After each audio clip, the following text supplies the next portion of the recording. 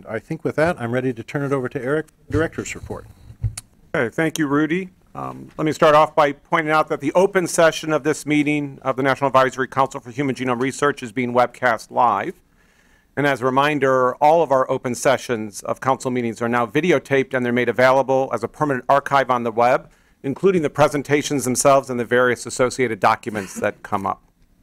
Now, in particular, for the new members of our, the new members of council, I want to make you aware there's an electronic resource associated with my director's report, sort of analogous to supplemental materials that are often made available associated with published papers and can be accessed at the URL shown here.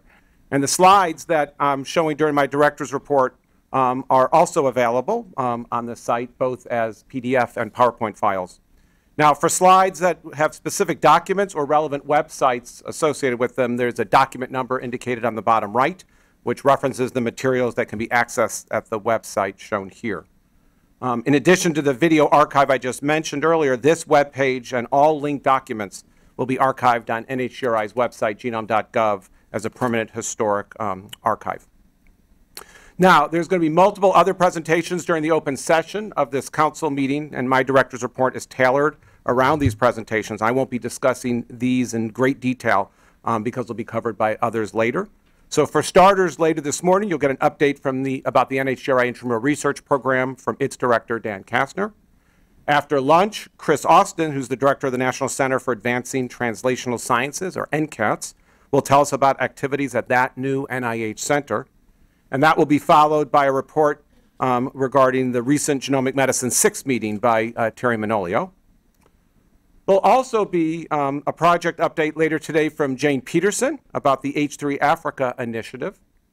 And then in the last part of the open session will involve a presentation from the directors of the NHGRI-funded large-scale sequencing and analysis centers, specifically Richard Gibbs, Eric Lander, and Rick Wilson.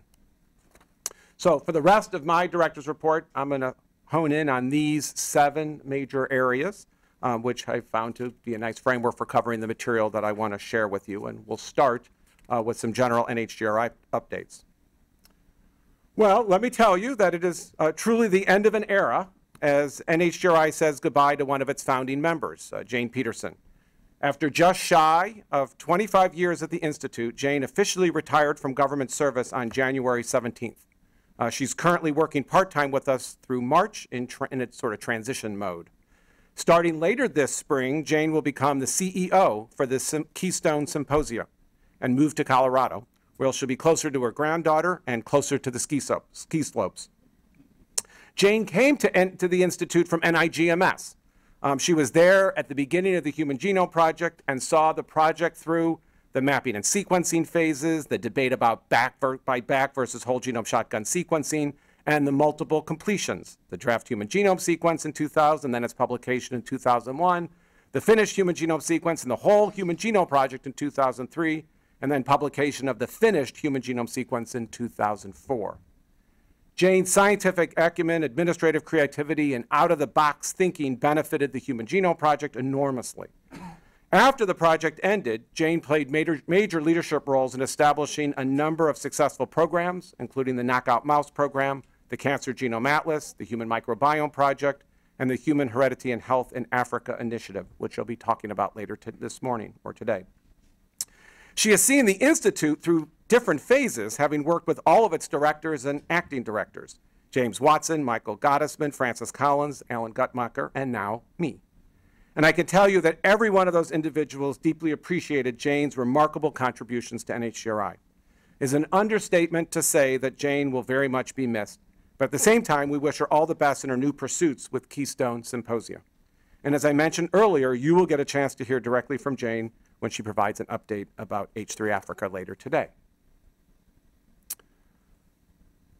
Carson Loomis, why is this doing this? Carson Loomis has also moved on from NHGRI, but has not gone far, having helped the Institute and the NIH run the Common Fund Molecular Libraries program for a number of years. Carson has moved to NCATS to continue related projects. The major new appointment that I'm delighted to report represents a key piece of the reorganization of NHGRI's extramural research program that I implemented in late 2012. As you heard from Rudy earlier, I'm pleased to say that Dr. Larry Brody is now the director of the NHGRI Division of Genomics and Society. The extensive search process for this important leadership position ended up finding the optimal candidate on the other side of the Institute in our intramural research program, where Larry has been a genetics and genomics researcher for over 2 decades. He brings to the division director position a unique combination of credentials that I'm convinced will make him highly successful in leading the important pursuits of that division. I can tell you that in a few short months since assuming the new position, Larry has also been making important leadership contributions both to the extramural research program as a whole and also to the Institute as a whole. Encouraged by this council and by others to increase regular communications with NHGRI stakeholders, I started a monthly email message late last year called the Genomics Landscape. And each month, the communication aims to disseminate information from me to the broader genomics community and others interested in knowing about developments at NHGRI. Each month, I highlight 2 to 4 topics, typically featuring one in greater detail. So in October, I highlighted the complex budget situation, and then in the following 4 months, I highlighted Larry Brody's appointment as division director, the recently initiated genomic medicine programs, the anniversary of NHGRI's intramural social and behavioral research branch, and lastly, the Big Data to Knowledge Initiative. I certainly hope these messages are found to be informative to those receiving them, and I'll tell you that my staff and I certainly welcome feedback about them, including possible topics you want to hear about for us to cover in the future.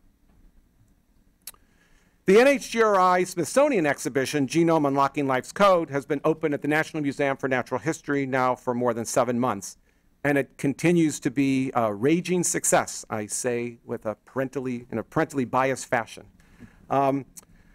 The most recent estimates indicate that more than 1.6 million visitors have seen the exhibition so far, with confidence that we will easily surpass the 3 million visitor mark before the exhibition leaves the museum in September. To assess what visitors think about the exhibition, survey and interview data have been gathered by the Smithsonian Institution's Office of Policy and Analysis, and those data are currently being analyzed. Among the many subcomponents of the exhibition, I'm delighted to tell you that more than 70 NIH scientists have volunteered to participate in different outreach programs within the exhibition, such as the Genome Scientist is In and the Genome Geeks programs. And as I've mentioned previously, the exhibition has also been a great place to showcase genomics to VIP visitors. Some of these opportunities are truly thrilling. So for example, late last year, I had the honor to give a private tour of the exhibition to former Supreme Court Justice Sandra Day O'Connor, who's actually a member of the board for the National Museum of Natural History. That visit included having the justice purify her own DNA, shown in the bottom right, one of the more popular hands-on activities featured at the exhibition. We're also sharing this venue with our own dignitaries, such as the attendees of last month's internationally focused Genomic Medicine 6 meeting that Terry Manolio will be telling you more about later today.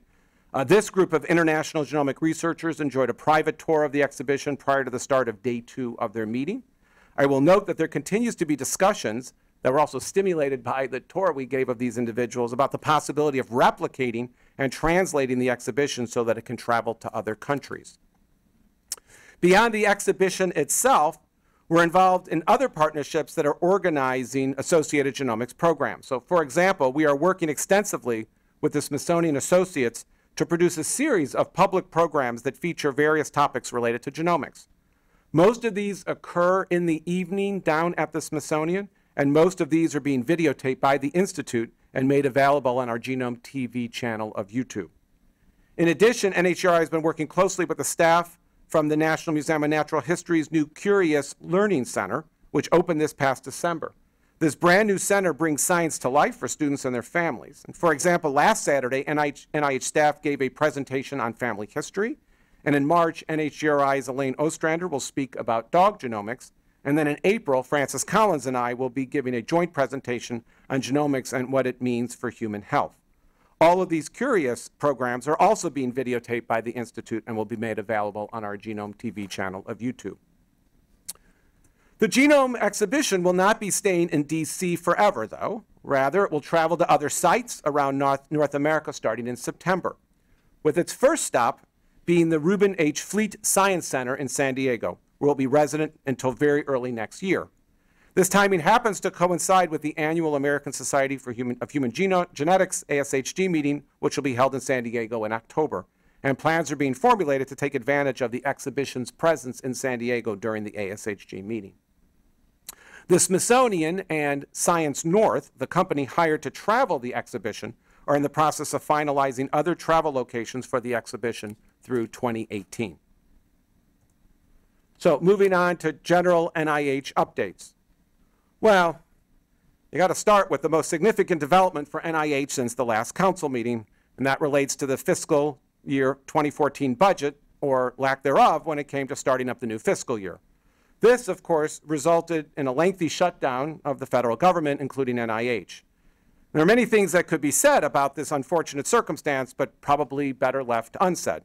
Needless to say, it was really awful and really complicated and really something that you hope will never happen again, but of course it might. Well, in my typical fashion, I tried to find some humor to keep me sane during the shutdown, so I would scan for cartoons, and my favorite one that I found featured President Obama, who was complaining that he was having some trouble with his government, and he was talking on the other end to some poor guy at a help desk who just suggested that if you just try turning it off and on again, maybe that would solve the problem. I will tell you, though, in all seriousness, that the NHGRI staff, they were just truly terrific before, during, and after the shutdown, whether they were allowed to work or not. And I just want to convey my deep appreciation for their tolerance and their resilience before, during, and after the shutdown. But relevant to this council, I want to give a special shout out to the entire community of NIH scientific review officers. One of the very apparent casualties of the shutdown was the cancellation of approximately 450 peer review meetings affecting the Center for Scientific Review and all the institutes and centers. Now, all of these meetings needed to be rescheduled by the heroic efforts of review staff members across NIH, thereby avoiding the loss of one review cycle for thousands and thousands of grant applications. So I want to give a special thanks to the NHGRI Scientific Review Batch, shown on the bottom left, who had to reschedule their October meetings into December. They had to replace lost panel members, and they had to write summary statements, including right through the holidays. So kudos to all of them and all of their review colleagues across the NIH. Now, well, the shutdown did finally end, and we all came back to do our jobs, and eventually Congress did their job as well. And first, in December, Congress passed legislation that increased the cap on the total federal spending previously set for fiscal year 2014, removing the immediate threat of an additional sequestration cut this year. Then last month, when Congress passed an omnibus appropriations bill funding all government agencies, we were provided a fiscal year 2014 budget for NIH and for NHGRI. Now, as shown on the far right column, this year NIH is funded at $30.1 billion, an increase of approximately 3.4% over fiscal year 2013. Of this, NHGRI has allocated $498 million, an increase of around 3% over last year. Basically, this budget undoes about half of last year's sequester cut, and thus keeps us noticeably, but still keeps us noticeably lower than where we were in fiscal year 2012. Nonetheless, we seem to have turned the corner with respect to budgetary decreases. Now, these numbers thus start to give us some clarity on what our final budgetary situation will be for this fiscal year, which will end in a little over 7 months. So our eyes now quickly go to the fiscal year 2015 budget, and we expect that the President will submit his fiscal year 2015 budget proposal to Congress in the coming weeks. I can tell you that this year's increase to the NIH budget came following an extensive amount of effort by NIH leadership to explain the importance of the NIH mission to the general public and to Congress. For example, in December, Francis Collins published this editorial about investing in the nation's health in the Washington Post. I can also tell you that Francis Collins has now had more contact hours with members of Congress than any other director in the history of NIH. His efforts have been truly remarkable in terms of engendering support for all of NIH during these very tough budgetary times. But meanwhile, others of us have also worked to stress the importance of NIH to the general public. A fairly unusual but really great opportunity presented itself in December when C-SPAN came out to NIH to do a 2.5-hour Washington Journal program was actually broadcast from within my office suite in Building 31 on campus. And the show consisted of a series of half-hour interviews of the NIH leadership that included Francis Collins and then 4 institute directors, Tony Fauci, Harold Varmus, Tom Insel, and yours truly. We each spoke and answered questions about the impact of sequestration and other reductions to the NIH budget on things like cancer, HIV/AIDS, mental health, research, genomics, and other health areas. And before I move on from politics and the budget and Congress and so forth, I would just say that NHGRI was very pleased to see a piece that was written by Representative Michael Burgess, a practicing physician for nearly 3 decades before becoming a member of Congress in 2003. Representative Burgess is a good friend of NHGRI's and someone I've met on multiple occasions, including last year when he visited NIH, as shown in the upper right. In November, Representative Burgess wrote an article in a publication called The Hill, entitled "Genomics Opens a Bright New World." And he opens the article by saying, "I admit it, I'm a little jealous I'm a little jealous of people that are becoming doctors now." And later in the article, he goes on to say, "The true transformation comes with how these genome sequences are starting to change the way that doctors treat patients and the extraordinary therapies that could result. This is just the start of a new golden age of medicine." So those are pretty cool words and a great vision coming from a member of the U.S. Congress, which is why I want to share it with you.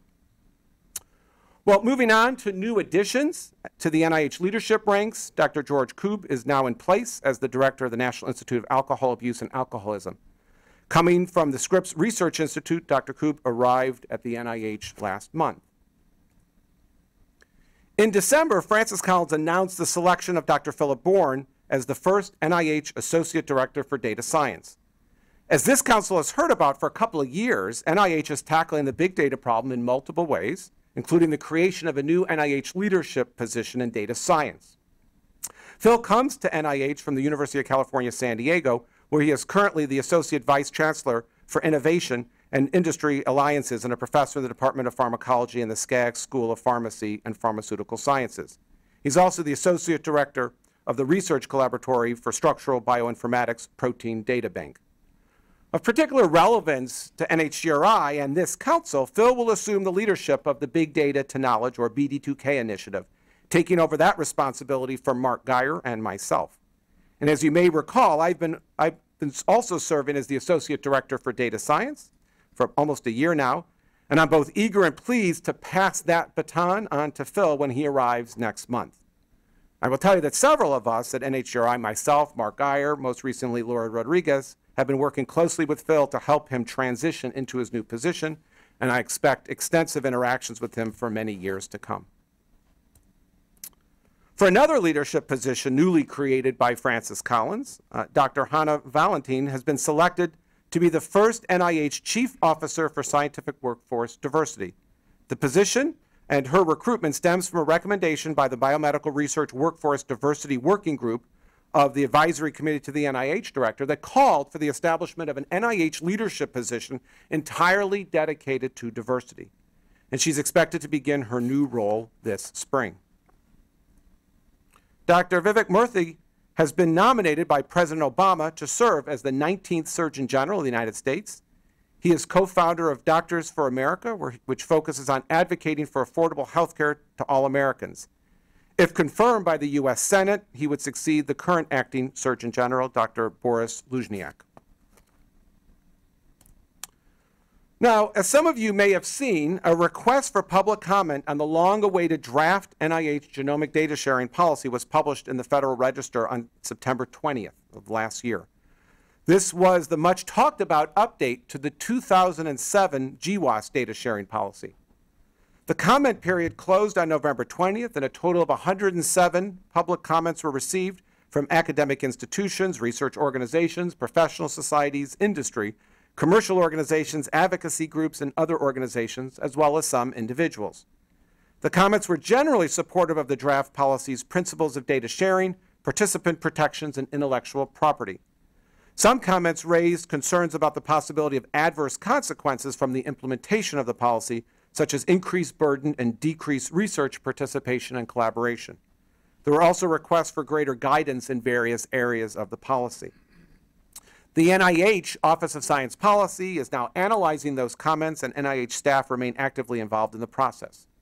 And NHGRI staff remain actively involved in the process. For example, I serve as co-chair of an internal NIH oversight committee for the policy, and we hope to have a response to the public comments and a final policy publicly released by this spring.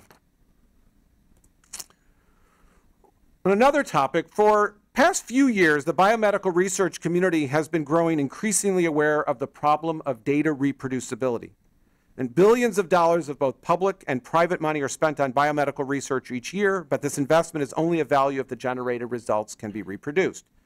Unfortunately, that is not always the case. And in separate efforts, studies from the companies Amgen and Bayer found that as few of a third to a tenth of landmark publications in oncology and cardiovascular biology could not be reproduced.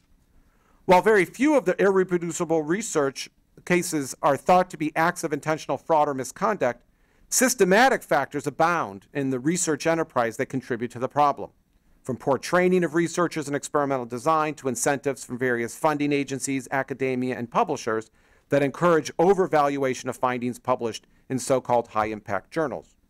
Well, these are the conclusions of a commentary written by Francis Collins and NIH Deputy Director Larry Tabak, which was published in Nature last month. Discussing both the problem and NIH's plans to tackle it, this commentary outlines some of the proposals being implemented at NIH, which include new training for postdoctoral fellows, extra scrutiny of applications during peer review, and the sharing of raw data sets. So moving on from NIH to general genomics updates, I'll start with a sad news. Fred Sanger, biochemist extraordinaire and two-time winner of the Nobel Prize, passed away in November. He was 95 years old. One of his Nobel Prizes was awarded for Fred's development of Sanger sequencing, the method of DNA sequencing used by the Human Genome Project to generate that first human genome sequence. He can easily be credited with the start of the genomic revolution, and our field has truly lost a scientific pioneer. I'm also saddened to report that NHGRI has lost a good friend and colleague, Dr. Janet Rowley. Janet died in December at the age of 88. In addition to being a great friend and mentor to many of us at the Institute, she was a wise and valued advisor, serving on our Board of Scientific Counselor at the very beginning of our intramural research program and later on this council. Well, the genetics and the genomics community has certainly lost a legend. Ari Petrinos, Deputy Director for Research at New York University Center for Urban Science and Progress and a good friend of NHGRI's, is one of this year's recipients of the International Foundation for Greece Award, a tribute to those of Greek descent living beyond its borders with outstanding accomplishments in the areas of science, art, entrepreneurship, film and theater, media, and philanthropy. To celebrate Ari's accomplishments as this year's science honoree, the commemorative postage stamp shown here has been issued. Congratulations to Ari. Congratulations is also due to individuals who were given awards at last year's, the 2013 American Society of Human Genetics meeting in Boston. First, Aravinda Chakravarti was the 2013 recipient of the William Allen Award for substantial and far-reaching scientific contributions to human genetics. And second, John Moran was the 2013 recipient of the Kurt Stern Award for significant scientific contributions during the past decade. So congratulations to Aravinda and John. Congratulations also due to Joe DeRisi, Howard Hughes medical investigator and faculty member at the University of California, San Francisco. He's the recipient of the 2014 John J. Carty Award for the Advancement of Science. Dr. DeRisi is being honored for developing new genomic technologies and using those methods to make discoveries in virology that are of fundamental and practical importance.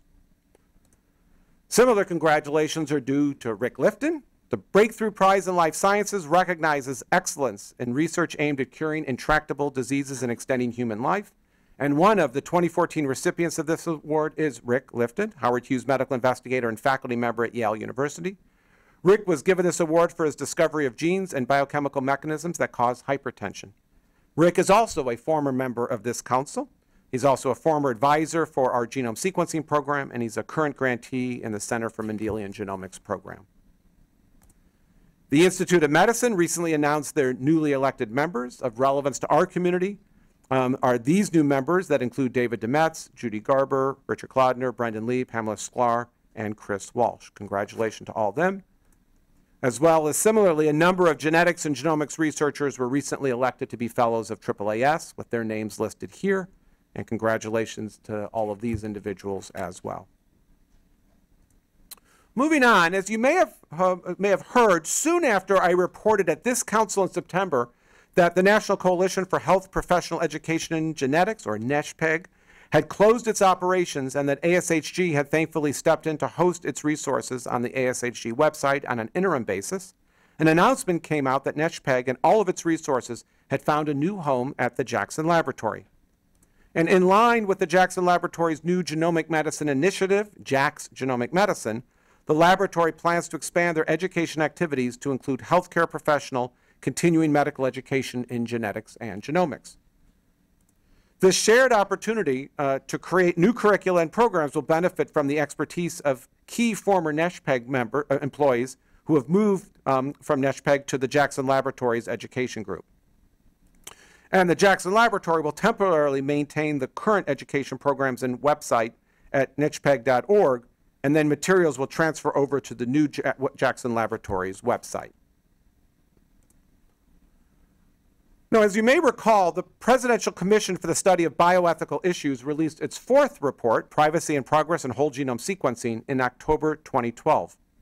Now, this past September, the Commission released two educational modules relating to the report, one on conformed consent and one on community engagement. In December, the Commission released its sixth report, Anticipate and Communicate, shown on the right, making recommendations about the return of incidental findings.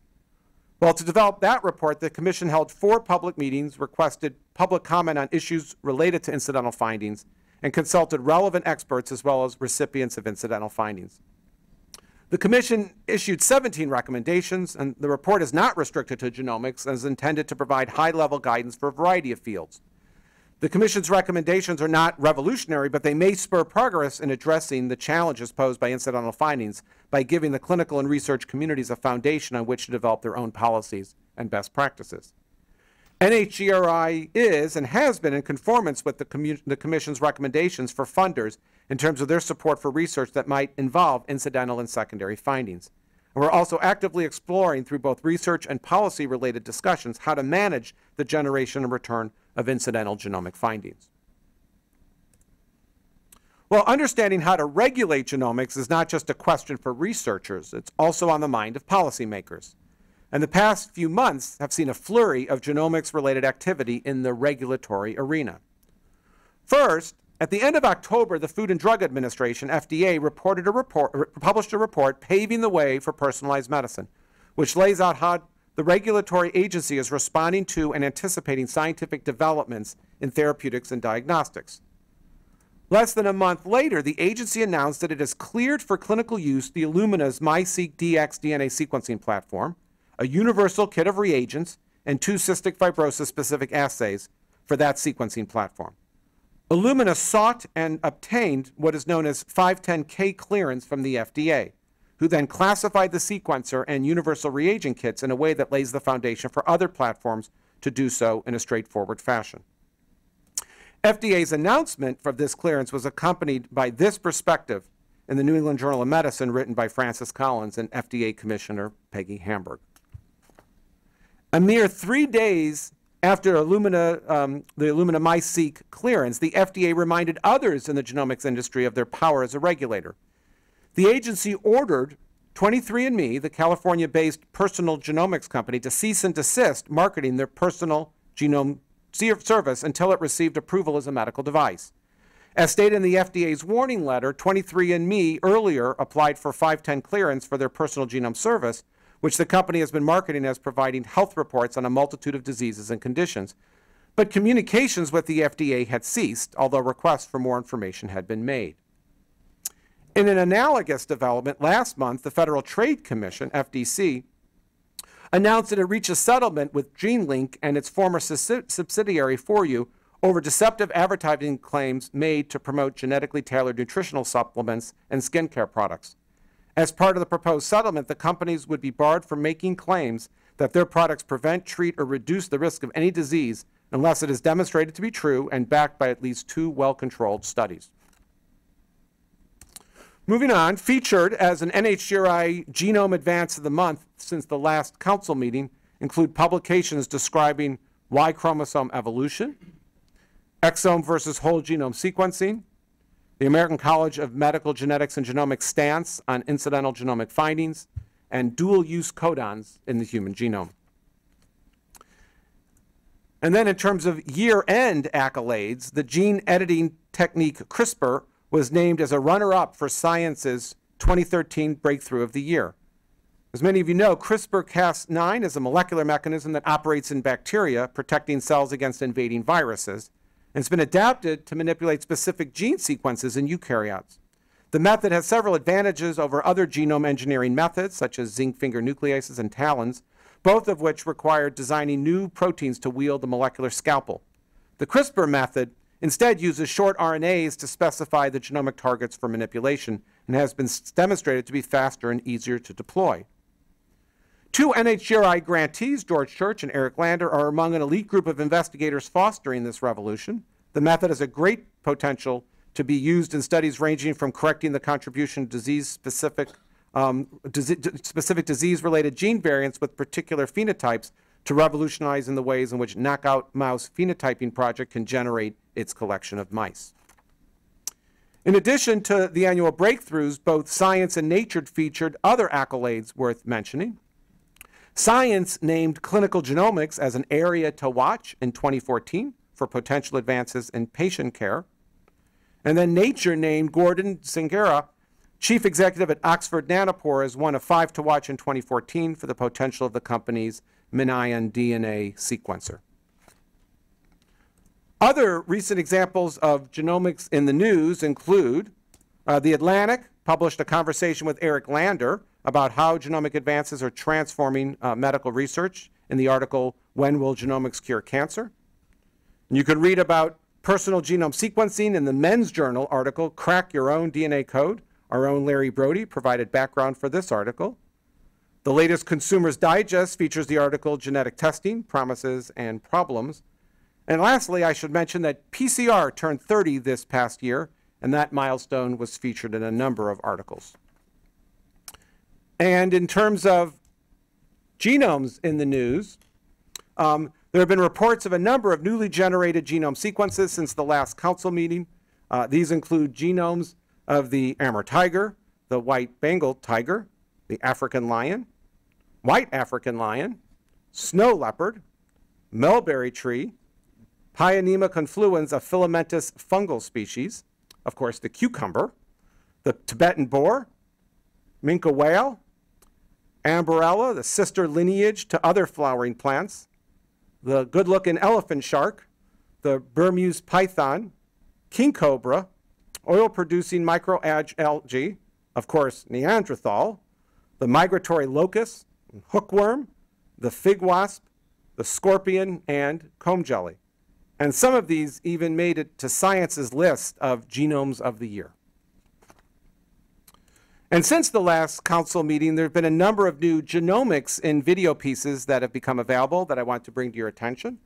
You could watch me in a series of video clips at the Big Think website discussing genomics, the Human Genome Project, and the Smithsonian Genome Exhibition. I was also interviewed at EMBO about the advances in human genomics since the Human Genome Project and the challenges in implementation of genomic medicine.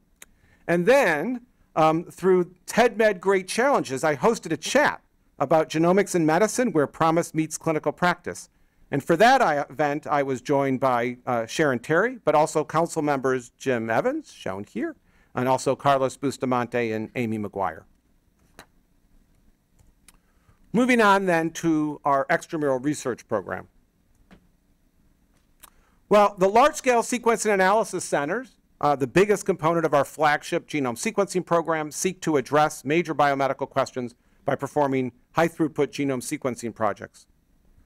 These centers have published or submitted 32 new papers in the most recent quarter on topics ranging from heterozygous mutations in pediatric diabetes to computational approaches for the detection of functional variants in cancer genomes to patterns of retrotransposition in mammals. Then in December, the Alzheimer's Disease Sequencing Project, a very large effort being carried out by these centers, had its first data freeze and release of whole genome sequence data. This was comprised of data generated from 410 individuals from 89 families. The entire family study component, totaling 586 whole genome sequences, has been submitted to dbGaP. The second phase of the project, involving the generation of whole exome sequence for 10,000 cases and controls, is well underway. Another major project for the large-scale sequencing analysis centers is the 1,000 Genomes project. That project is in its final phase, with about 90 million genomic variants found to date in 2,535 samples from 26 populations. These include about 76 million single nucleotide polymorphisms, or SNPs, about 7 million indels, and about 7 million structural variants and other complex variants. Further analysis is ongoing, with the release of variants expected by the fall of 2014. The last analysis group meeting and tutorial were held in conjunction with the October ASHG meeting. And lastly, the final 1,000 Genomes project and community meeting will take place in late June in the UK. And another major effort of our large-scale sequencing analysis centers is the Cancer Genome Atlas, or TCGA. This project reported its pan-cancer analysis of over 5,000 cases from 12 tumor projects as a Nature Genetics feature that included 27 papers and 5 thematic threads. As shown in this figure, the integrative and cross-tumor analyses revealed insights on the rate and spectrum of mutations associated with different carcinogenic etiologies, categories of significantly mutated genes across tumor types, patterns of co-occurring and mutually exclusive mutations, and genes associated with clinical features and with clonal architecture. TCGA is joining forces with the International Cancer Genome Consortium, ICGC, for a pan-cancer analysis project. The goal is to perform whole genome sequence analysis on about 2,000 tumor normal pairs, many of which also have transcriptome, DNA methylation, and other molecular clinical data. Tumor-specific analyses remain a major part of TCGA's focus, and a second TCGA glioblastoma manuscript was published in Cell in October, and then the first bladder cancer paper was published in Nature very recently. Finally, TCGA sample accrual is now complete, and the project reached its target. Overall, the project expects to characterize over 11,000 cases from 33 tumor types by the end of 2015. Moving to the next component of our genome sequencing program, the Centers for Mendelian Genomics were started 2 years ago, aiming to elucidate the genetic basis of as many Mendelian diseases as possible, using whole exome sequencing as their main approach. In terms of disease gene discovery, the centers have collectively generated more than 10,000 exome sequences and studied over 860 rare diseases. While analyses are not yet completed, so far these efforts have resulted in the discovery of over 467 disease genes that underlie more than 273 genes. Of note, 202 of those genes are novel.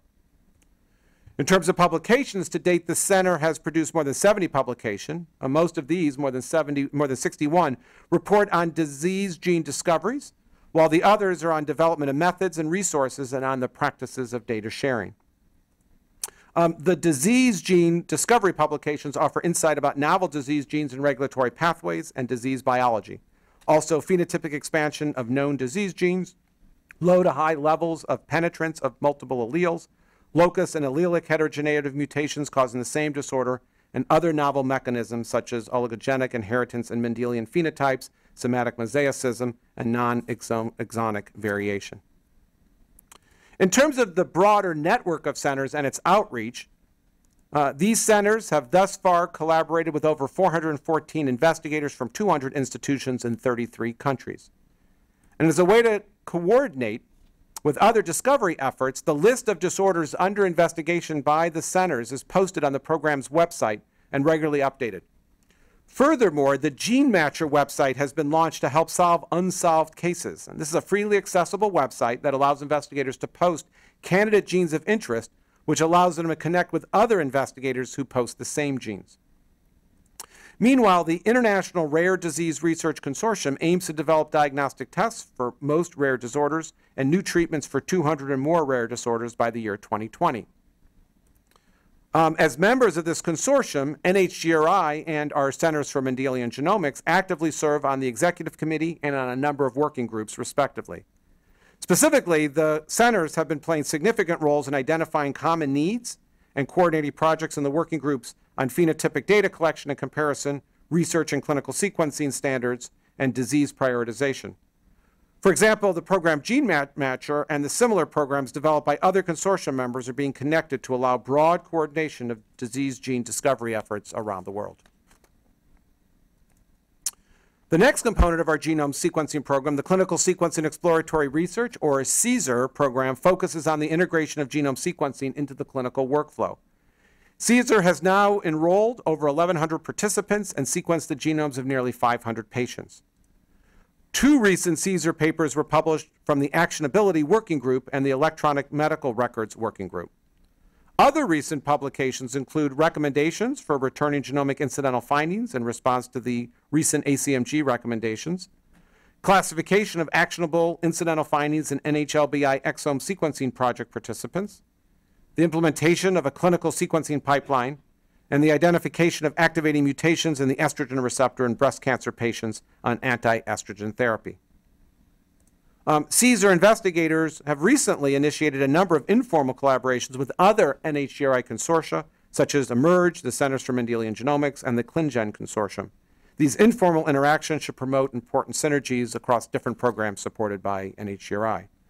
And also, I want to bring to your attention that the CSER Coordinating Center at the University of Washington recently launched a CSER website, and this website includes information on all the various CSER grantees and their current programs.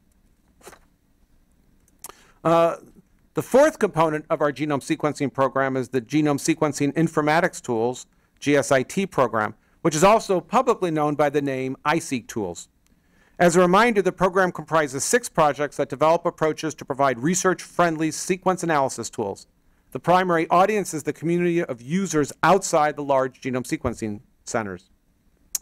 GSIT has released the SG Advisor website as well, as a tool, which is a user-friendly and secure web-based tool developed to annotate and filter genomic variants based on information about inheritance, population, and coding impact.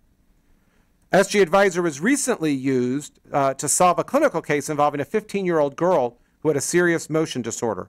Researchers were able to pick out a de novo gain-of-function mutation in the ADCY5 gene using SG Advisor to sift through variants from her whole genome sequence. The same de novo mutation has now been seen in 2 other cases. And the iSeq Tools portal now contains the article, The Search for What's Wrong with Lily, which describes this interesting research story. Well, the past few months have also brought a remarkable flurry of developments in the DNA sequencing technology space. And the next few slides are going to illustrate some of these developments. So, research reported in recent back-to-back PNAS papers by 2 NHGRI-supported groups showed that cytosine, its methylated form and the hydroxymethylated form can be distinguished from one another using nanopore sequencing. Now, DNA strands were translocated through an engineered MSPA pore. Phi-29 DNA polymerase was used as a stepper motor to draw DNA through the pore, 1 nucleotide at a time. Measurements rely on differential ion transport through the pore, depending on the identity of the nucleotides, and the narrow constriction at the bottom of the pore is shown in this figure. Now, the second figure from Jens Gunlach's group shows ionic current levels from 2 experiments superimposed on each other. The red trace shows average current values for a DNA sequence context in which methyl C is at the position shown in red, and the black trace shows the data when there is a C in that position. More than 2,800 measurements were made from 16 different sequence contexts for the 4 nucleotides shown in the green box, with a C-methyl C or 5-hydroxymethyl C at the 3rd position. The pattern for a particular context was always very different for methyl versus hydroxymethyl C. And a base calling algorithm was developed from the data, and the average accuracy was 97%. For some contexts, the base call was uniformly consistent. Work continues to improve this base calling method. Now, experiments of a similar design were reported by Mark Atkinson's group. They tested several different statistical models on 3,300 translocation measurements to define decision boundaries. Error rates for single-pass detection range from 1.7 to 12.2%, depending on the sequence context, leading to the conclusion that even using these preliminary methods, Q40 values for methylation status calls could be made by reading a single molecule 5 to 19 times. Many people believe that more robust and less expensive DNA sequencing systems will ultimately be developed from solid-state nanopores. Just as protein nanopores require an enzyme as a stepper motor to control the rate of DNA movement through the pores, methods are also needed to slow DNA moving through solid-state pores if they're to be used for DNA as DNA sequencing sensors. This is because DNA on its own would move through the nanopores too quickly to enable high-quality base calls. Well, in the past few months, several groups have taught us how to do this using different approaches in various solid-state pores. So, a group at Boston University showed how to slow DNA by coating silicon nitride pores with a layer of amine groups and modifying the pH of the surrounding solution. The same group could demonstrate DNA slowing when the side of the nanopore facing the DNA sample chamber is coated with a layer of hydrophobic nanofiber mesh. An Arizona State University group showed that by modifying a platinum electrode that lies atop a silicon nitride pore, which with recognition molecules that transiently hydrogen bond to DNA, translocation is slowed by about 10-fold. And a group at Northeastern University showed that nanopores and hafnium oxide, which is a material that may be more stable than silicon nitride under conditions needed for nanopore sequencing, transport both double-stranded and single-stranded DNA more slowly than do silicon nitride pores. Dynamic control of DNA translocation rate may also be possible. A group at the University of Illinois demonstrated by computer modeling that local heating can be used to control the stretching and motion of single-stranded DNA through a silicon nitride nanopore, and that heating can be controlled dynamically if produced by shining a laser beam on the edge of the pore. And a Boston University group showed that shining low-power laser light on a nanopore changes the charge relationships at the metal surface and slows by about 10-fold the rate of DNA translocation through the pore. Further, the effect is completely reversible by switching the laser on and off. Well, these last few slides show that examples of the research NHGRI is supporting to stimulate the development of what we anticipate may be an entirely new way to sequence DNA, one that may overcome some of the shortcomings of the current methods. That said, even the current set of DNA sequencing methods have seen truly remarkable advances and changes over the last few months.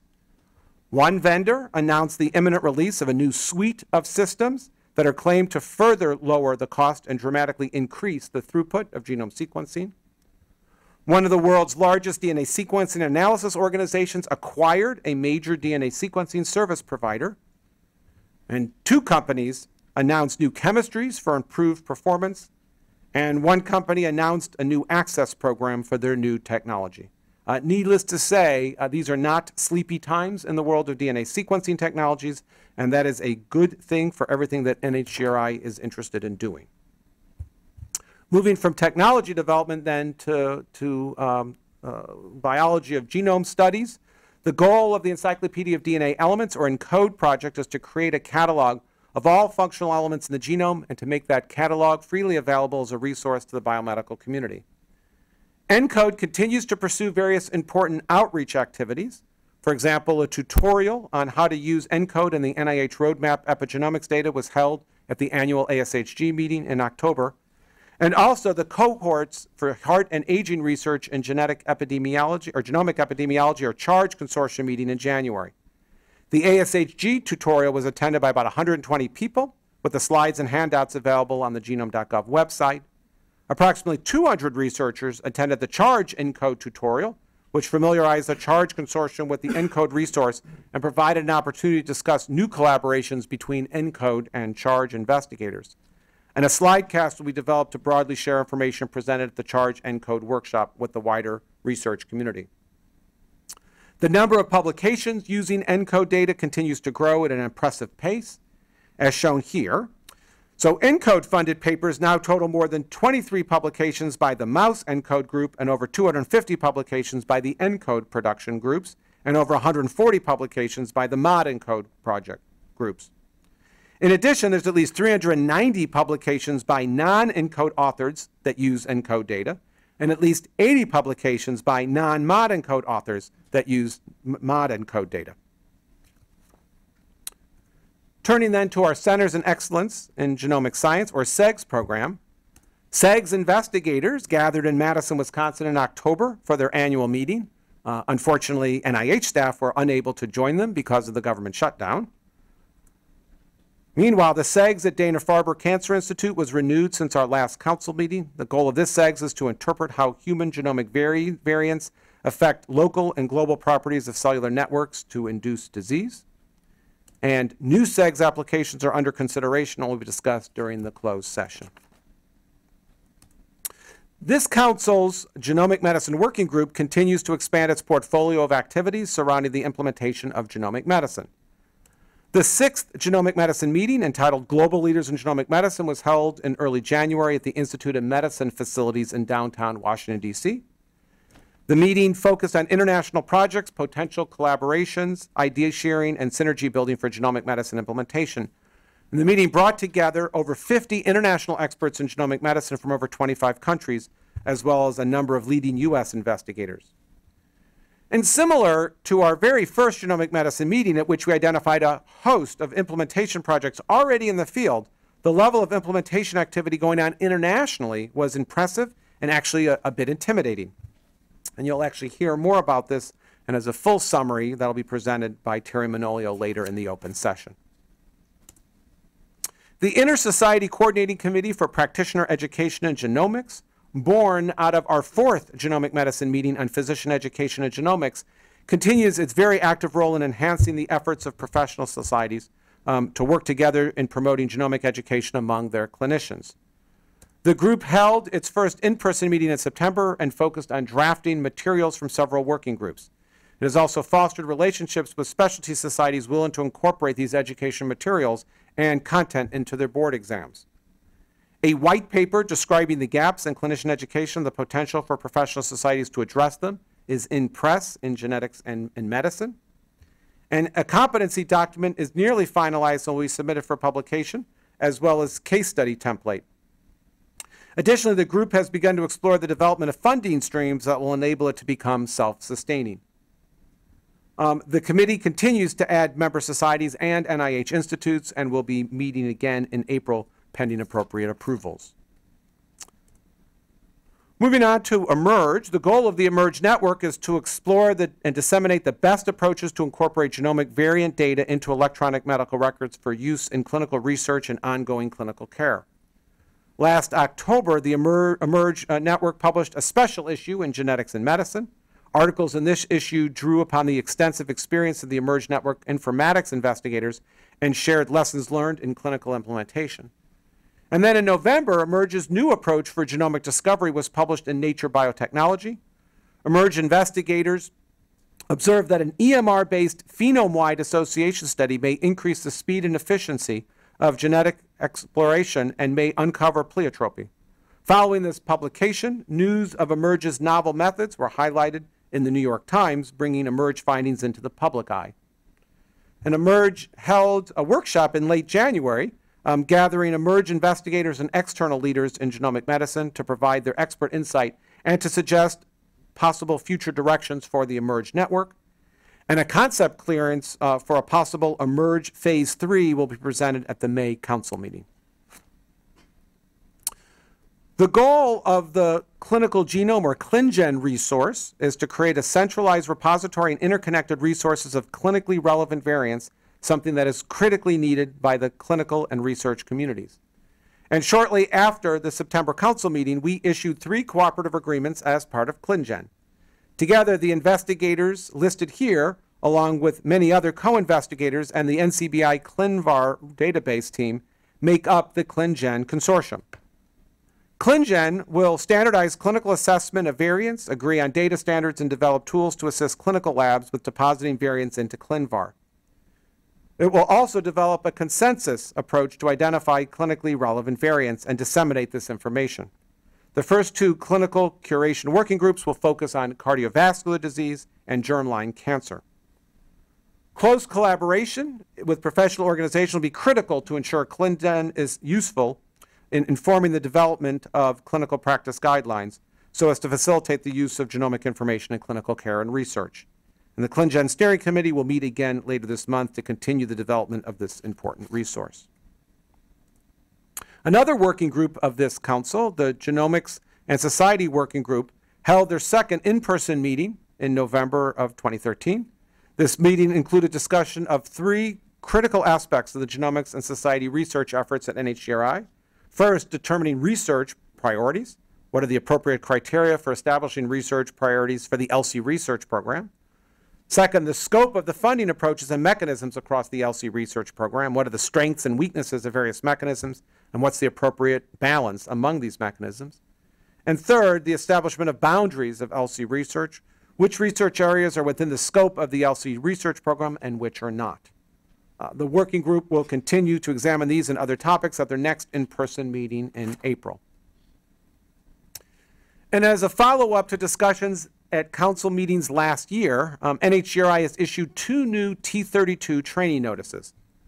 The T32 in genomic science will support pre-doctoral and postdoctoral trainees with greater focus on quantitative sciences, bioinformatics, and technology development.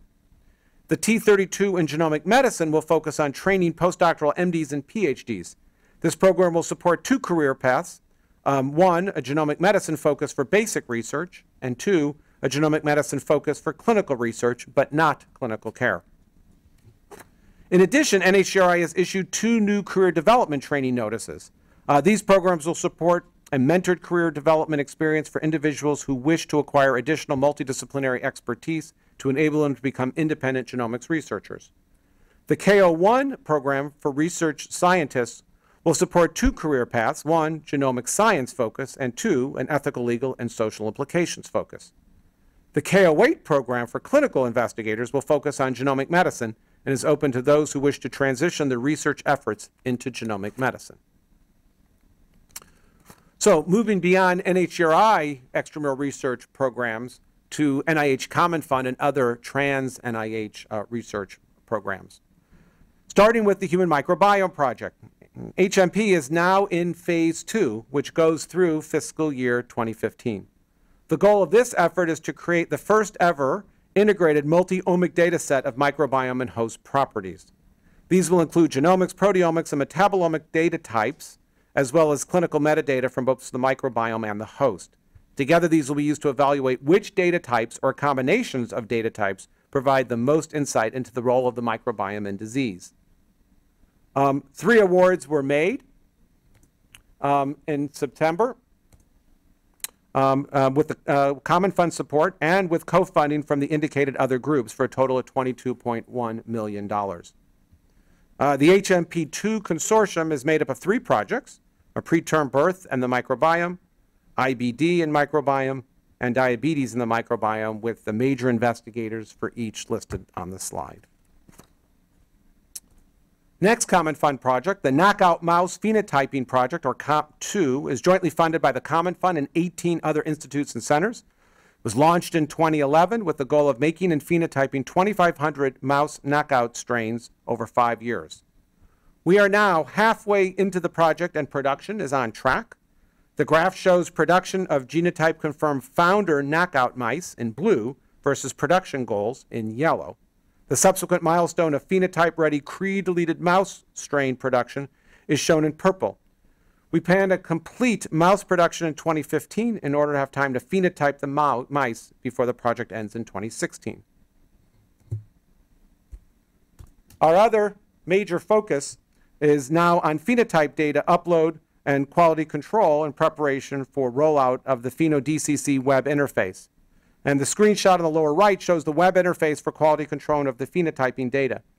The data upload system allows for sophisticated analysis of the uploaded data. It also tracks problems and communications among COMP2 investigators. Finally, the International Mouse Phenotyping Consortium, IMPC, has launched a pilot project to evaluate CRISPR technology in a high-throughput production environment.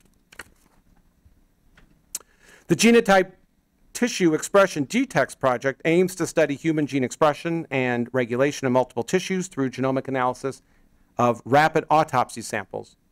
The goal is to gain key insights into the mechanisms of gene regulation and, in the future, its disease-related perturbations. After a successful pilot, GTEx now enters its scale-up phase, and donor enrollment is ramping up. Thus far, 600 of a projected 900 donors have been enrolled, and over 10,000 of a projected 25,000 RNA-seq studies have been completed. 7 UO1 awards were made in early 2014 in response to an RFA to enhance GTEx with additional molecular assays. Additionally, the GTEx biospecimen access policy is live, and 3 requests for outside investigators to access the samples have already been approved. And in response to the successful GTEx community meeting in 2013, GTEx will hold a second community scientific meeting in June. Over 250 people attended the first meeting, and presentations from both GTEx and non-GTEx investigators demonstrated the wide range of analyses that can already be performed using GTEx data.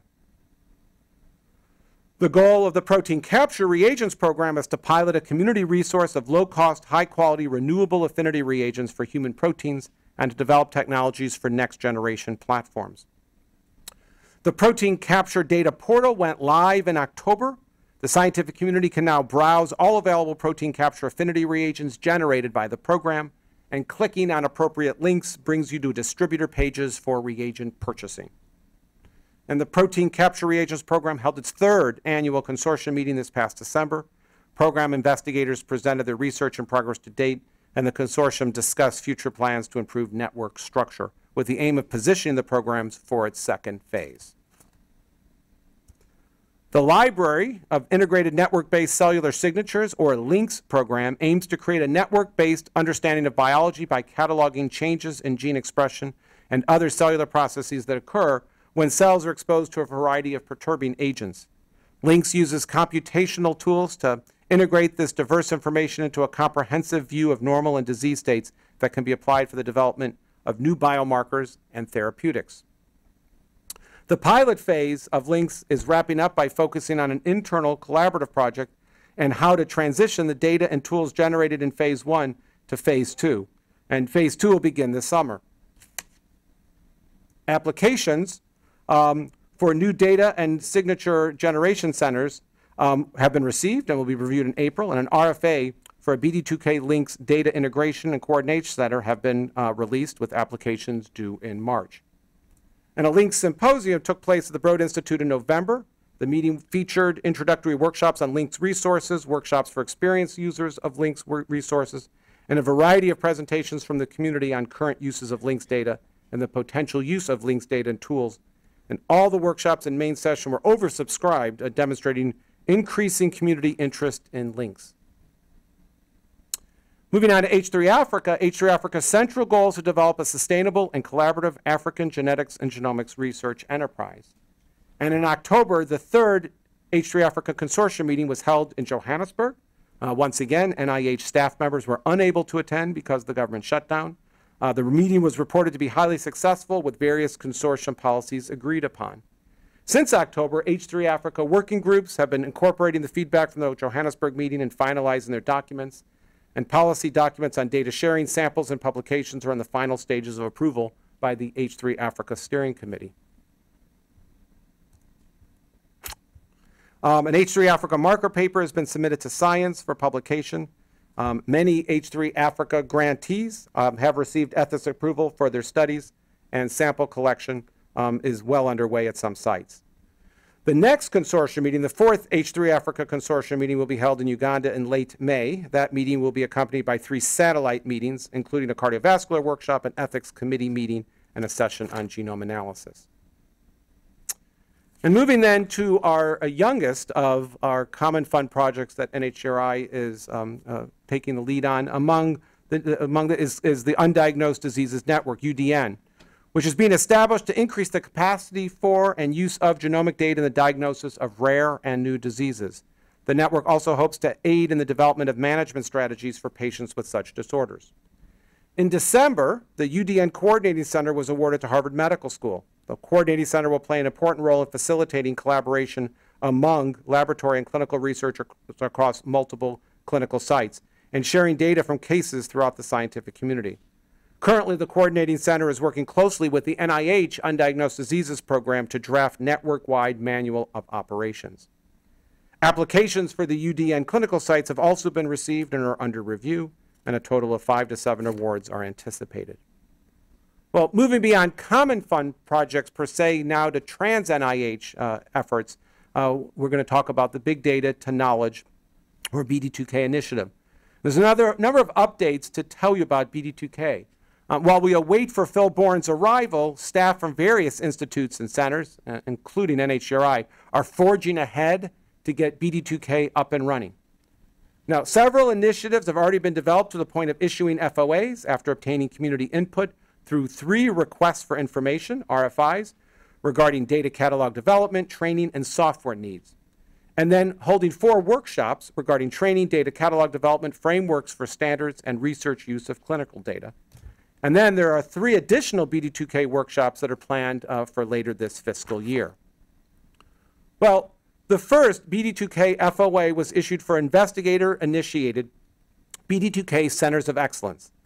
There was a great deal of interest, and we had a technical information webinar, for example, with 512 phone lines available, but that was not enough, and the webinar ended up being oversubscribed. Applications for this first round of centers were due in November, and the response was robust. These applications will be reviewed in April and brought to this council in May. Awards are expected to be made in September. A second round of applications is planned for next fiscal year 2015. The first NIH-initiated BD2K Center FOA was released in December 2013, with applications due in March. This program will be co-funded by BD2K and the NIH Common Fund's LINK project. It is the first instance of a co-funding arrangement with BD2K, and we hope to provide a model for additional collaborations with BD2K. And awards will be made in late fiscal year 2014. Well, the original Data and Informatics Working Group of the Advisory Committee to the NIH Director had recommended development of an NIH data catalog and an analogous NIH software catalog. Well, a major outcome of the workshop that was held on the data catalog really aimed to basically conceptualize this as a data discovery index, or indexing of distributed data resources, rather than the creation of a data catalog with a centralized resource. And so an RFA was conceptualized to develop an NIH BD2K Data Discovery Index Coordination Consortium. This is envisioned as involving efforts to conduct outreach, small pilot projects, manage communication with stakeholders, constitute and coordinate task forces to study relevant questions related to access, discoverability, citation for all biomedical data, and to assure community engagement in the development, testing, and validation of an NIH Data Discovery Index. The RFA was issued in December, and applications are due in March, and awards will be made in late fiscal year 2014. And this is an example of something being co-funded between the BD2K and also the NIH Common Fund. Finally, in terms of BD2K's training efforts, 3 training FOAs have been issued, 1 for Mentored Career Development Awards, 1 for short courses for skill development, and 1 for open educational resources. Applications are due in April, or awards will be made this fiscal year. 3 other FOAs directed at long-term training opportunities are still under development. These will be funded in fiscal year 2015. So moving on then to our Division of Policy, Communications, and Education. Well, the 2014 USA Science and Engineering Festival will take place April 25th to 27th at the Washington Convention Center. The festival has reserved the entire Washington Convention Center space, and it is only one of 2 events to ever have done this in the history of that convention center. In 2012, the festival hosted 250 attendees, and organizers are expecting this to far exceed that number in 2014. Over 300 new organizations are participating in 2014, and the festival actually will hold a Sneak Peek Friday event on April 25th, which is a special event for school groups, homeschoolers, and military families. Participants will be able to preview and experience the festival's exhibits before it officially opens to the public. We, of course, will have a booth at the festival all 3 days, and we're planning to work with educators at the National Museum of Natural History to highlight some of the hands-on activities that we've been using from the Genome exhibition at that museum. The Genomics in Medicine lecture series will culminate this year with 4 lectures on the relevance of genomics in neurology and psychiatry. The lecture series, which is a collaboration between NHGRI, Suburban Hospital, and Johns Hopkins School of Medicine, was launched in 2011, and 25 lectures will have been delivered by June of this year. The lecture series is aimed to educate healthcare professionals about the increasing role of genomics in clinical care and has included lectures on genomics and oncology, ophthalmology, autoimmune disease, infectious disease, and other topics. The speakers are experts of their fields from NHGRI, from other NIH institutes, and from Johns Hopkins University. The lecture has been very successful. Attendees typically number in about 80 to 100 practicing physicians from the community. In addition, all video recordings of all the lectures are made available on our Genome TV channel of YouTube.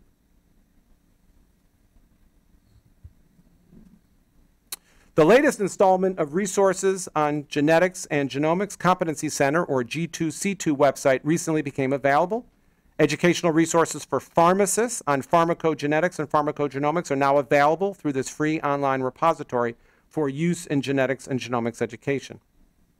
A special thanks to the pharmacists listed on this slide who solicited, peer-reviewed, and selected the resources to be included on the site. We're indebted to them for their substantial time and commitment for getting this job done. We anticipate that through the work of the Inter-Society Coordinating Committee for Practitioner Education and Genomics, which I told you about earlier, the next G2C2 installment will be for physicians. NHGRI and the American Society of Human Genetics, ASHG, are now accepting applications for the 2014 Genetics and Public Policy Fellowship and for the new Genetics and Education Fellowship. The Genetics and Public Policy Fellowship is designed as a bridge for genetic professionals wishing to transition to a policy career. But I really want to bring your particular attention to this new fellowship, the Genetics and Education Fellowship, which is designed for genetics professionals with an advanced degree who are early in their careers and interested in developing their expertise in national genetic and genomic literacy efforts, science education policy, and program development. And NHGRI and ASHG will accept applications for both fellowships through April 25th. And finally, I'm just going to say a few things about the Institute's intramural research program. And I should start with a real honor. Last fall, a team of intramural scientists from NHGRI and clinical researchers from the NIH Clinical Center were awarded the Federal Employee of the Year for their dedication and innovation in the face of daunting conditions. This award represents the highest honor given as part of the Samuel J. Hyman Service to America Medals program, or SAMMYs, which are presented annually by the not-profit, nonpartisan Partnership for Public Service to celebrate excellence in our federal civil service. Honorees are chosen based on their commitment and innovation, as well as the impact of their work in addressing the needs of the nation.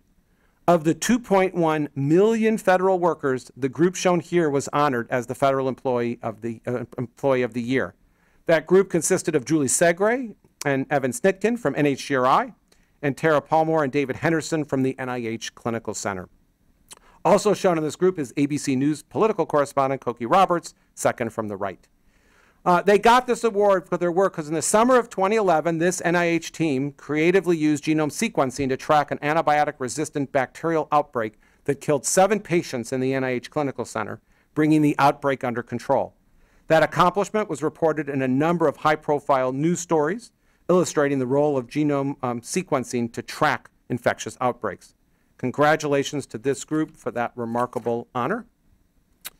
Other highlights from the NHGRI Intramural Research Program since the last council meeting include Charles Rotimi co-authored a paper published in Hypertension reporting the first study that documents an association between childhood family structure and blood pressure in an African American population. Andy Baxavanis and his group reported in Science their findings from the sequencing of the genome of comb jelly, challenging the long-held view of its position on the evolutionary tree. And Bill Pavin and Stacy Loftus co-authored a paper published in Cell that reported on a GWAS of an Icelandic population which identified a variant in the genome common in people with less pigment in their skin, hair, and eyes, predisposing them to blue eyes, brown hair, and freckles. And finally, last month, intramural researchers, trainees, and staff of the NHGRI Social and Behavioral Research Branch and their many guests convened at NIH for a symposium to celebrate the branch's 10th anniversary. The symposium featured 2 invited talks by Richard Street and Robert Green, in addition to numerous posters and other exhibits. And with that, I should give a personal thanks to all the various NHGRI staff, probably at least 50 or 60 of you who helped pull all those slides together and pull the information for me to give to you. Obviously, such a group effort is needed if I'm going to pull this off at every council. And a special thanks to the NHGRI Communications Group and web team to get all this stuff put up on the web to make an electronic resource. And then finally, a special thanks to Chris Rutherstrand, who serves as the ringleader in coordinating material development and helps me actually pull this PowerPoint presentation together. You can see she has a message, and you think for a minute it might be for me on her little board. This is from a dive that she did in Cozumel recently, but she did inform me that she actually took that picture for her nephew named Eric, not for me. She simply repurposed it for this particular slide. But thank you, Chris, nonetheless. So with that, I will stop and happily take any questions you may have.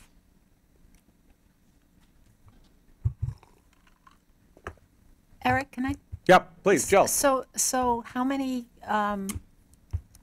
if this is not confidential, how many applications did come in for the BD2K6? Confidential.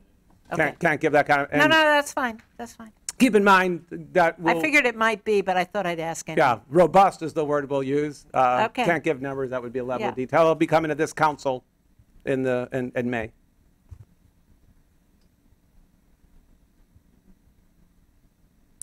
Any other questions, comments? If not, are we going to? Oh, I'm sorry, Eric?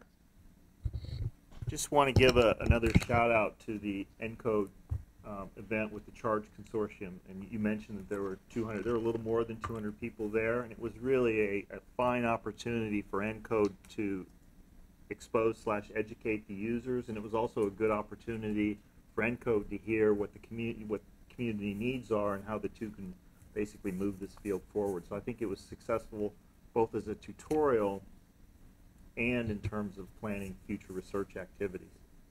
Well, thank you for that feedback. It's not surprising. We had started something similar even with NHGRI Consortium. Having ENCODE interact with them was very clear that that would be very fruitful interactions. Certainly see the same thing with other tutorials that have taken place at other genomic genetics meetings, gatherings. And I think hitting the consortium that you know those connections need to be made makes a lot of sense. But I'm sure they appreciate that feedback. Yeah, actually, I just want to say thank you for the newsletter. I think it's terrific. I enjoy getting it. I don't know if you have any way of knowing who's reading it or how well it's being read, but I appreciate that it takes time and effort, and I think it's valuable. Well, that's good feedback. Thank you. And we know how many people have opted in. I mean, so we have some feedback in terms of that. I've heard from some people that they like that. I mean, it's being very useful. It is, it doesn't come easily. I take probably very little credit for it. I've got a great triumvirate of staff who do this, and various other people in the Institute come up with ideas, and so we have a whole process that's really quickly come together. So it does take some effort. We think it's worthwhile. We enjoy doing it, but we appreciate that feedback, and I really do encourage. But I really am sincere when I say if there's particular topics you want to hear about, we think we know what we want to tell, but we also don't know what people want to hear, and so we really are game to suggestions of things to cover. Okay, are we going to take we're going to take a break now? We're going to go. I think we're going to forge through. We're going to forge through. Okay, so we're going to change to a different speaker, and we need to flip over the computers to probably the podium. Which there you go. So I will just make a very brief introduction. I want to point out that it is expected actually that on a regular basis, every year-ish kind of a thing, to have that every institute with an intramural program brings an update on that program to their advisory council, even though, of course, the real oversight of the intramural program is in the hands of the Institute's Board of Scientific Counselors, not the advisory council. And so we do this on a fairly regular basis. I lost track of exactly the last time Dan Kastner was here, but I think it was probably when the Blue Ribbon Panel report had been issued. Is that Yeah, correct? it was about 1 year and 4 months ago. So about 1 year and 4 months ago was the last time, and we timed that to when Dan I know is going to talk about the Blue Ribbon Panel report, and we wanted a series of things to sort of happen in the intervening time to make enough of another update. But again, this is just something that we did pretty well and regularly I would do when I used to be the scientific director, and it's really just a good chance for council and others listening in to hear what's going on in our intramural program, the part of the Institute that doesn't really get discussed regularly at the council meetings. So Dan Kastner has now been the scientific director for, I can't do the arithmetic well enough, almost, it's this year, in your 4th year, right? That's right, 3.5 years. So I will turn it over to him.